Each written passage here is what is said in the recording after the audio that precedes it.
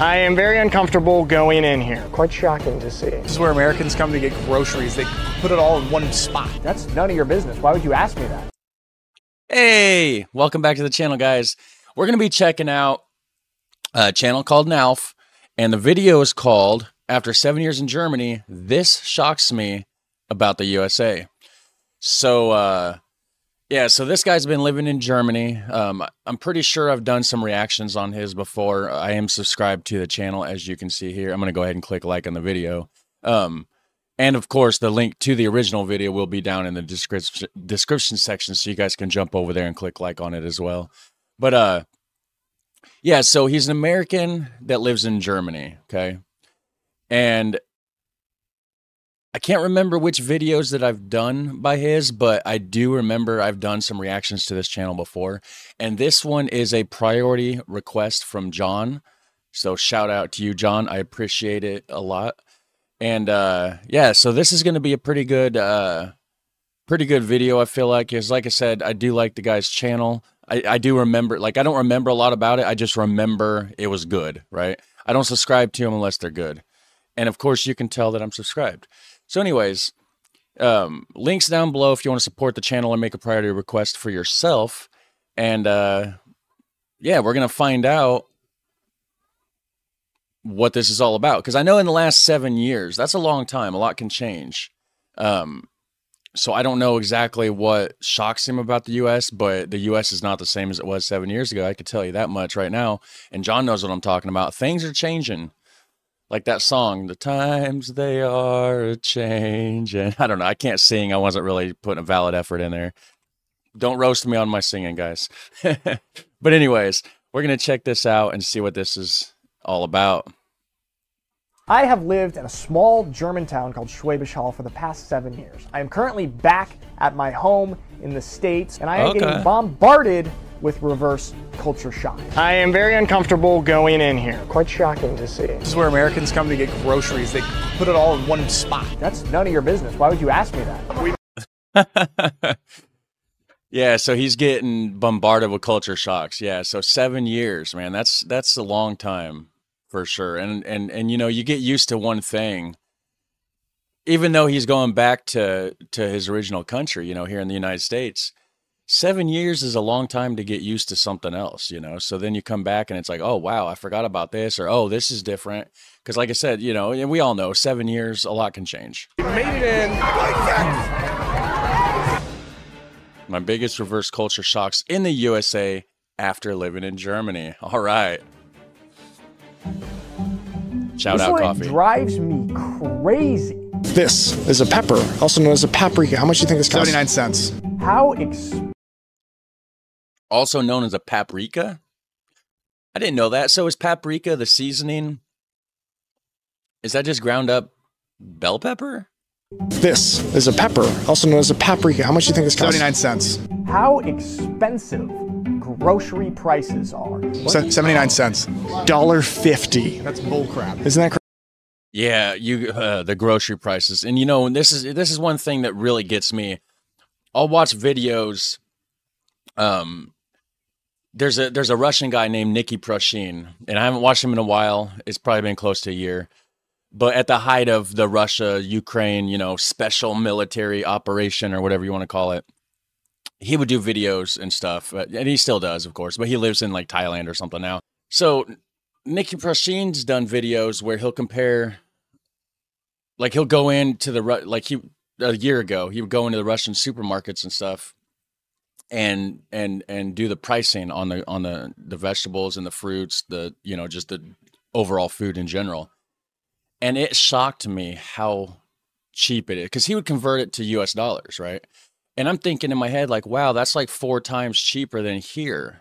Like, and then there's other countries I can't think of, you know, I can't remember off the top of my head, where they would do the same thing. They would go in, they would check out the grocery prices, convert it to US dollars.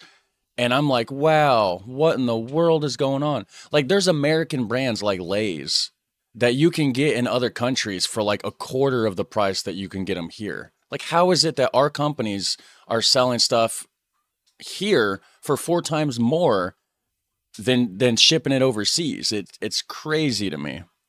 Crazy? Especially. And then he said crazy. Healthier food. Basically twice the price that it is in Germany. Fruits and vegetables are way higher priced here, at least in Oregon compared to in Germany. And it's not just fruits and vegetables. Other staples, such as meat, eggs, and cheese, are more expensive as well. Yeah, everything is very expensive. I was looking it up. Actually, you can compare a lot of the prices. Check out some of these price differentials. There's a cost of living calculator where I compared tons of different items between Germany and Portland, Oregon. Tomatoes, 125.2% more expensive. Apples, 130.2%. Jeez. Oranges, 134.7% more expensive in Portland, Oregon than in Germany. And you see why a lot of Americans are unhealthy, because it is so much cheaper to eat low quality or fast food here in the States. This is often why in the States poverty and obesity are related, just because it is so difficult for people to eat healthily at a reasonable price. And I'm noticing this when we go grocery shopping here. Yeah, and then like if you go to a fast food place, you know, not anymore, but you used to be able to get like a McDouble at McDonald's for like $1, and then it went up to $1.49. I think now they're almost like $3 for one. But anyways, back when it was like, say, $1.49, right? A salad was like $5 or something. Like, I can't remember for sure, but it was just an astronomically insane price compared to, you know, and it's like, what? It's just like lettuce and some dressing and like, you know, a couple like slithers of like boiled egg and like a strip of chicken.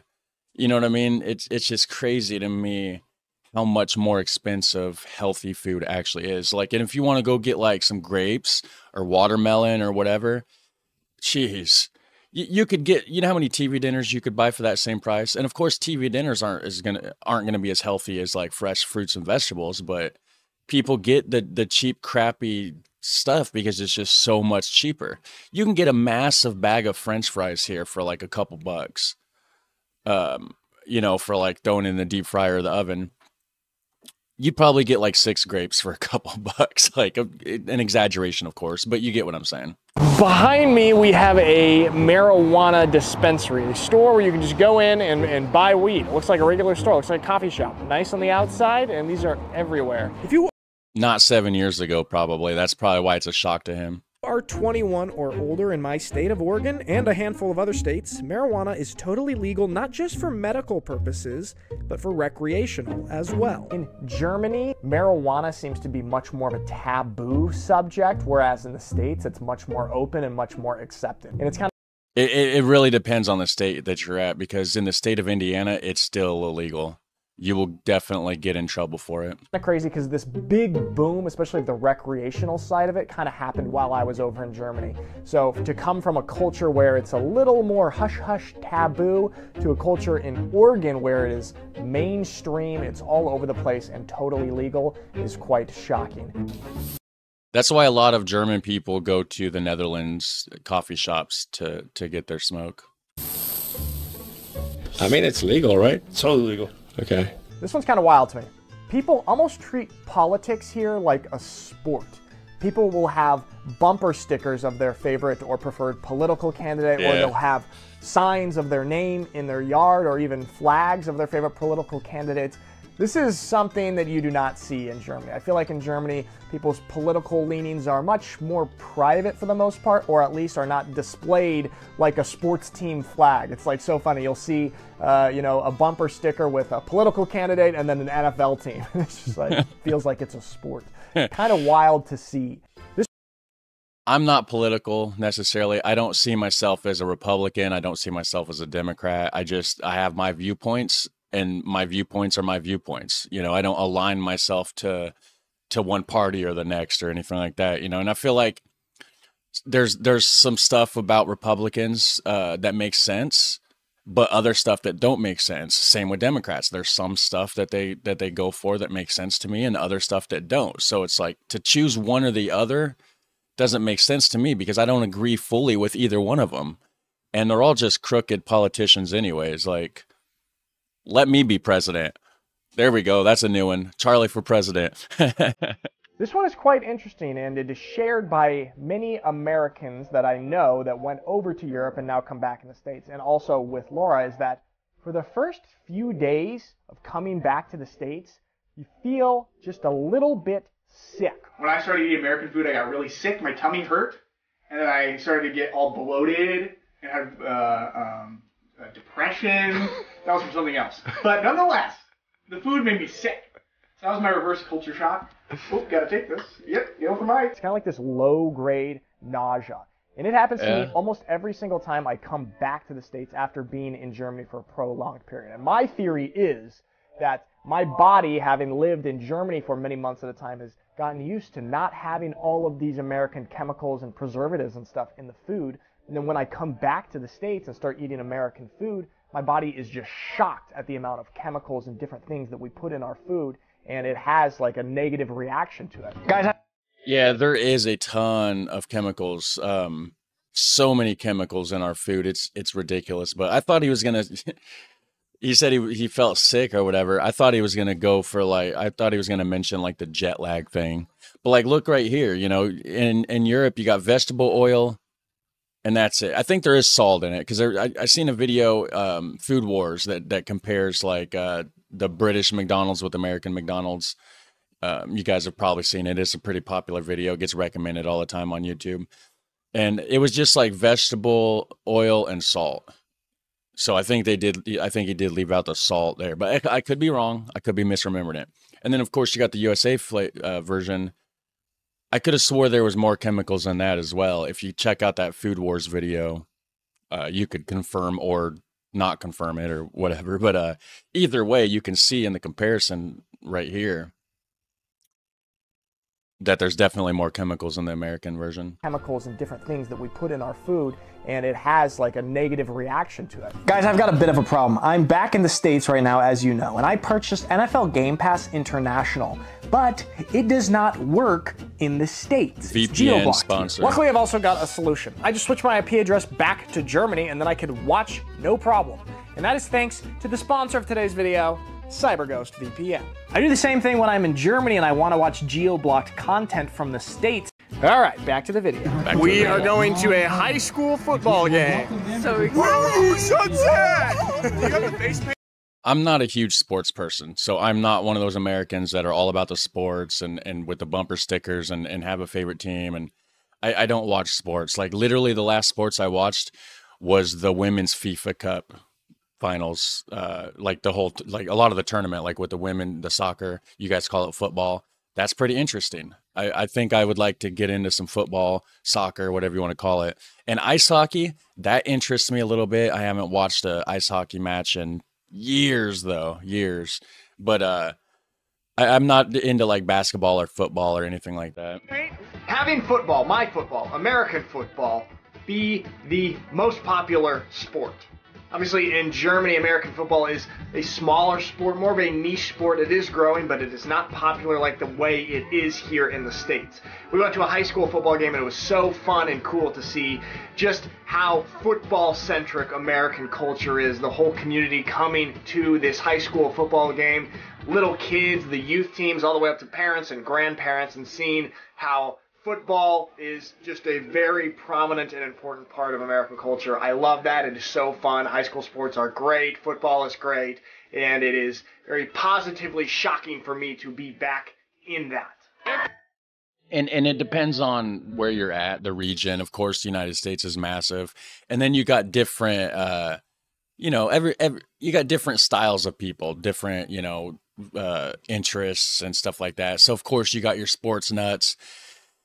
And then you got your people that don't like sports. Maybe they're into rock music or, you know what I mean? So it's a vast difference between the people here. You can't generalize everybody into one category. Just like I'm sure with whatever country you're watching from, it's the same thing. Everybody doesn't have the typical characteristics that the videos would point out about your country. There's going to be groups of people that have different viewpoints and whatnot. But it is a huge thing here. There is a lot of people that get into football, that's for sure.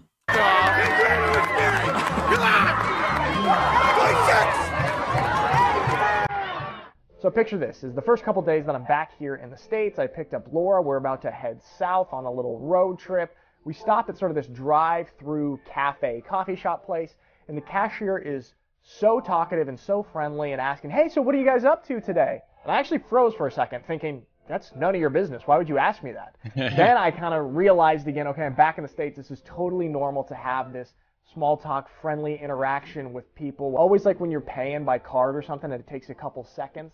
There's that kind of little moment. That's when oftentimes people will be like, so what are you doing today? It's just your classic American friendliness, but this does not happen in Germany at all. And so I was really shocked when that happened to me during my first couple days back here in the States. Now I'm back used to it again. You guys know I love the pleasant American small talk. It is a beautiful, beautiful thing. But when you've been in Germany for a long time and you've gotten used to more German interactions or lack thereof, some cashier that you don't know asking you, what are you up to today, or what are you up to this weekend, felt a little invasive at first glance. What you have here is a strip mall, okay? And I know what you're thinking, not that kind of strip. Nope. Strip mall, it's basically a mall where the stores open to the outside. There's a big parking lot here. There's so many strip malls in the United States. Basically, all of our stores and infrastructure is built around strip malls. This is a bunch of stores on the road. It's basically a big old parking lot because everything revolves around the car. Then you've got a bunch of stores lining the outside of the parking lot. I always think about the German Fußgängerzone, or pedestrian areas, the shopping areas in Germany, and how much more pedestrian-oriented they are compared to the car-centric American strip mall. So you guys don't have that there, huh? Which, it makes sense, you know, American capitalists, and that, you know, you just put like a massive parking lot up, and then you have a whole bunch of stores that are all connected, and you can go and, you know, into Sherwin-Williams and buy your paint. You know, you can go next door when you're done and get some lunch. Couple doors down, go to the bank, cash your check. What, you know, whatever you get to, you know, you got to do, just for an example. But yeah, I never really thought about that. I guess that probably is not over in Europe so much. So I mentioned strip malls. We have one of those kind of close to our house. Maybe it's a kilometer away. And Laura and I have been very European. We've been walking down to the strip mall to the coffee shop.